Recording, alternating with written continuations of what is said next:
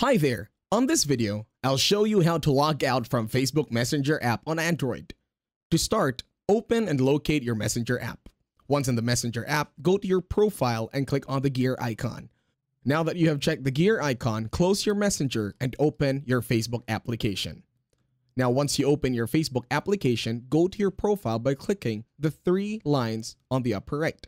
And then scroll down, go to Settings and Privacy, then go to Settings. Once you're in Settings, go to Password and Security. Once there, go ahead and click on Log Out of all sessions. Thank you for watching. Leave a like, share, subscribe.